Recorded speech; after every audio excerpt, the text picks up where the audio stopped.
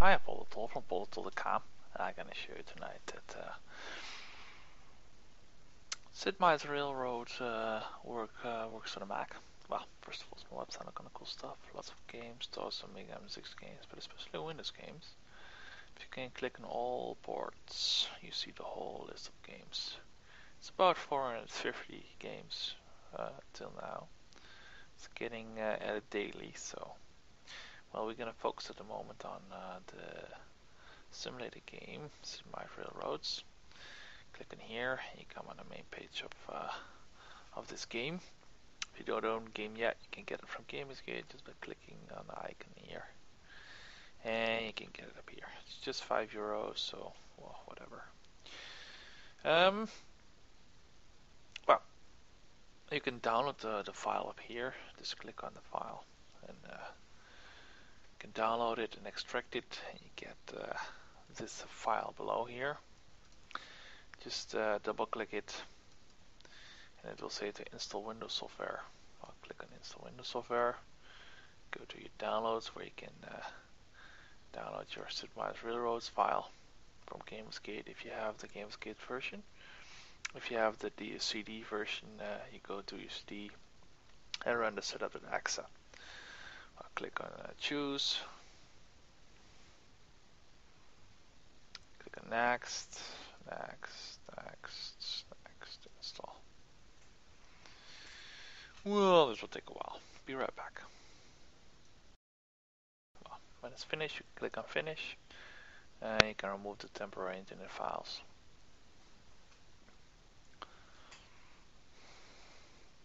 Railroad.exe, that's main exe file.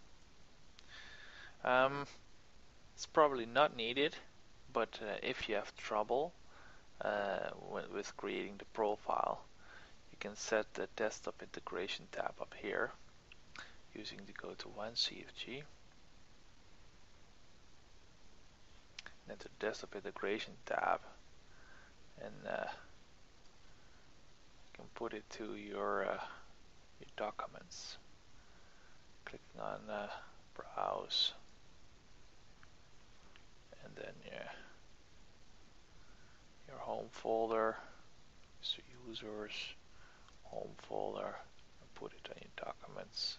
Click OK, or whatever. So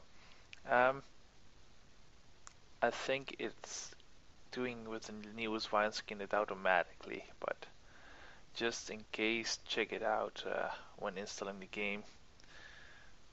You know how to change it. Alright, I think this go automatic, so I think you don't need to use this anyway, but if something runs wrong, you can check this out. This is just for information. Alright, well, what you have to do next after installation, well, if you have the Gamersgate version, you just run the game.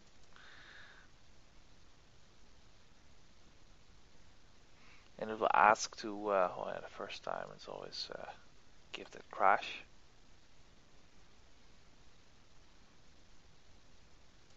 Second time it tries to, it will ask you to activate the game. You have all our processes. Alright.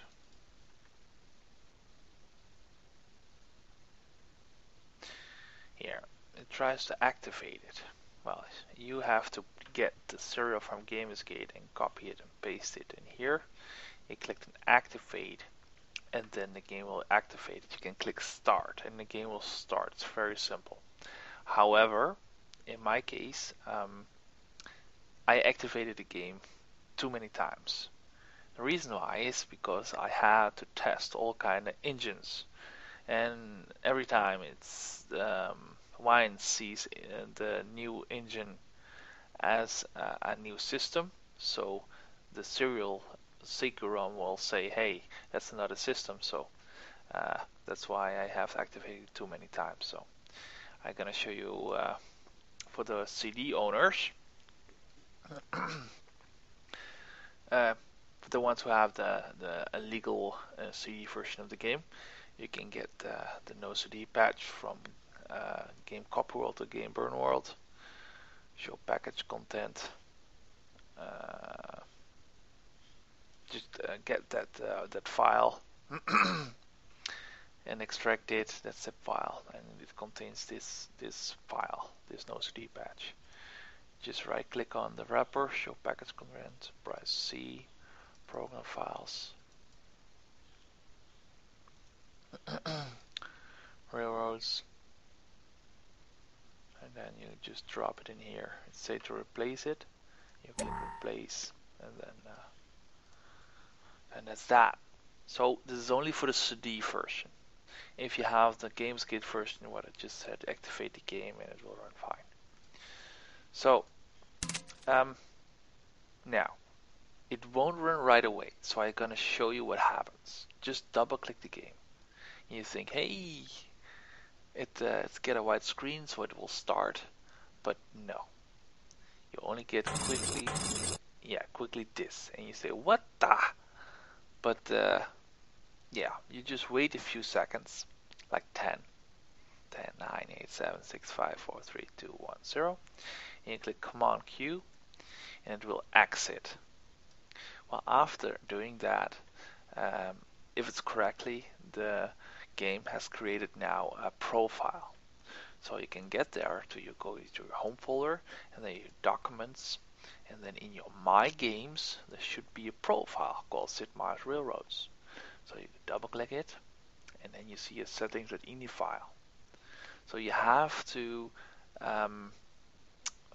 edit this file. The reason why is that the vblank sync should be turned off, put to 0.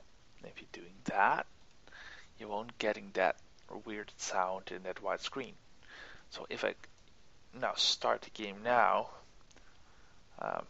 it is the meaning that the game will start now without problems. So we'll check that out right now. Well, remember that I use ScreenFlow, it's a program I use to capture this video. It doesn't handle the resolution change. So you will probably see it in the corner now, but you will see it full screen as I see full screen now.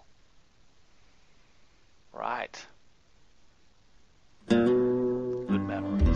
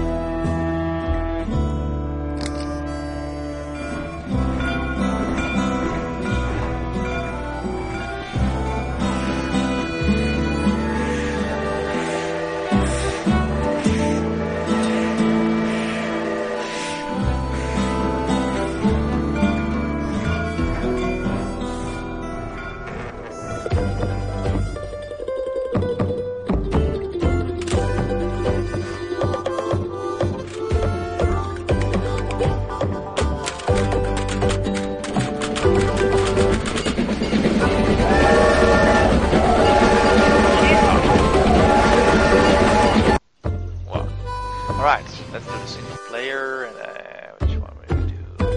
Northwest, a lot of cities, like that. This one's good.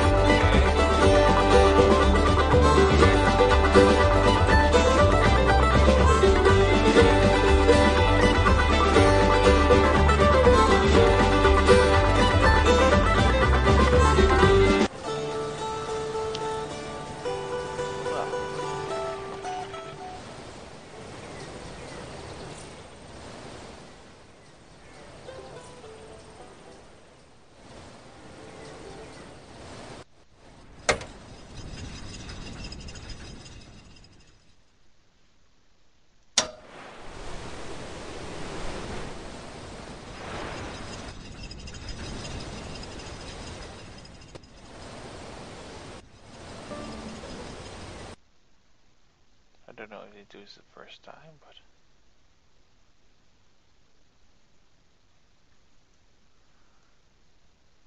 Start the game right now because it automatically went the mouse. I don't know, it's my mouse at the moment, but perhaps my gamepad is doing weird.